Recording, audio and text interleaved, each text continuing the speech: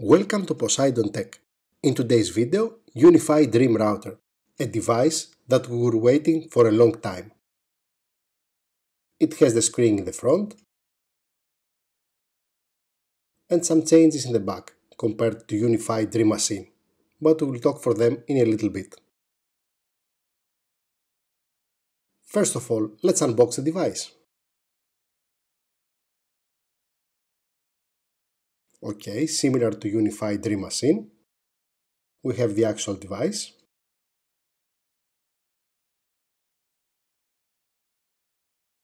Some paper and the power cord. That's all.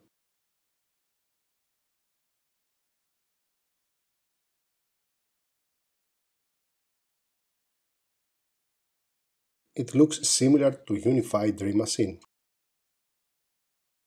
but it has some vital changes. In the front we have the screen, the SD card slot for the UniFi Protect and two PoE ports. All the other ports are the same. Also, we have here a sign that this is a Wi-Fi 6 device. Now let's power up the device and connect to the network.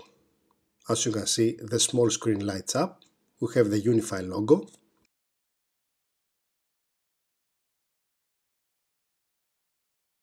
And now it starts to boot up.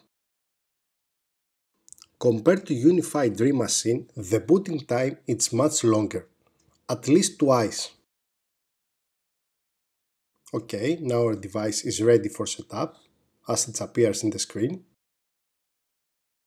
We got a prompt to download network app.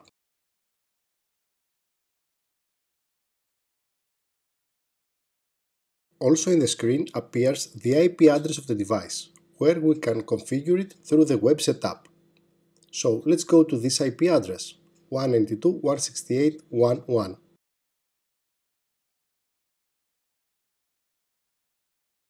Let's set up UDR, give it a name, agree with term of use, sign in with your UI account,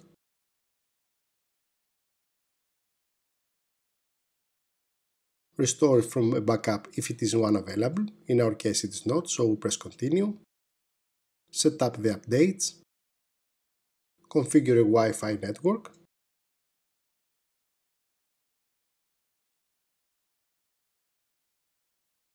press next.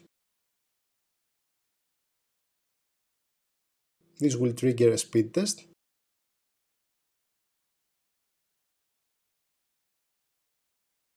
It's more or less what we're expecting.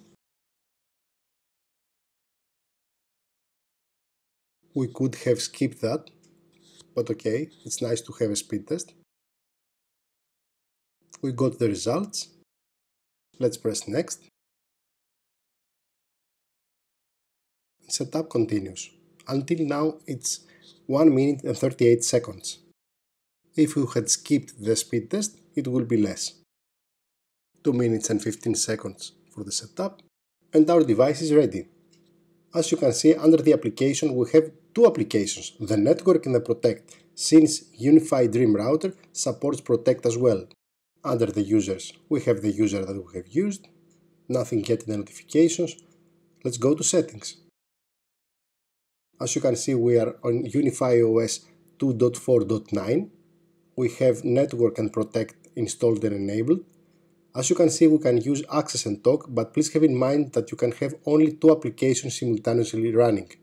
So if you want to enable access, you need to disable Protect, for example. The known settings under the system.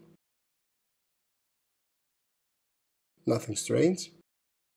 In the notification area, we can configure different notifications for the network and the Protect. Under the storage, there is nothing yet since we have not installed the SD card. And under the About console, we can see that we are using 64% of the memory. Let's open the UniFi Network application.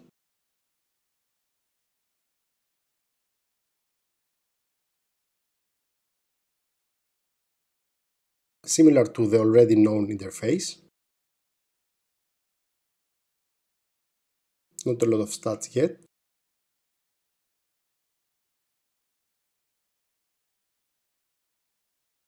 Under the ports, we have the ports inside, a new feature in the latest version of UniFi Network application, and also under the settings we have one new feature, which is the teleport. A new detailed video will come regarding the teleport.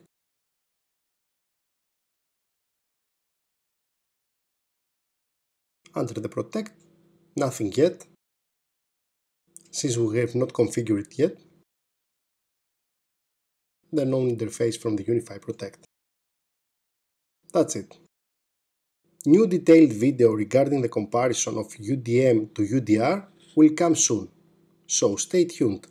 Thank you for watching this video. If you like it, please press like and consider subscribing to our channel. See you in the next video.